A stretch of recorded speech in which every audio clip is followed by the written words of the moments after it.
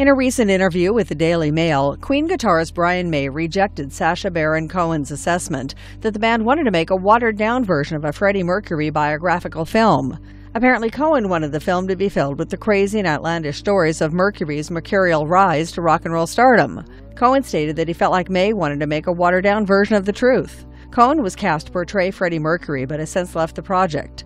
Guitarist May stated, "Sacha became an arse. We had some nice times with Sacha kicking around ideas, but he went off and told untruths about what happened."